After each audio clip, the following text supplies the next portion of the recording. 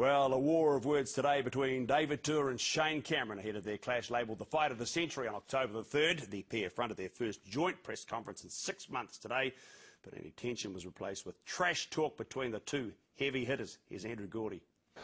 Going to see some action, you know. I want to be ready for some action. I'll be ready to go 1 round or whether it goes 12 rounds. I don't care. I'm ready to go. What's your pick? I want to stop this man inside the distance. Nekk, Minit. He's one of the very best referees in the world. Oh, I've seen the Lennox Lewis fights, man. You took a hiding. Nekk, Minit.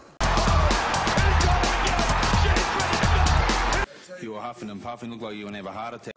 Nekk, Minit.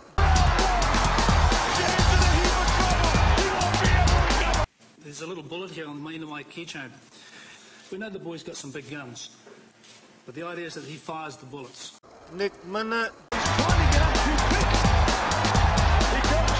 Lee's talking about his bullets, but look at this, it's got lights on, little lights on it. I tell you what's going to happen, it's going to be lights out. Nekk, Minit.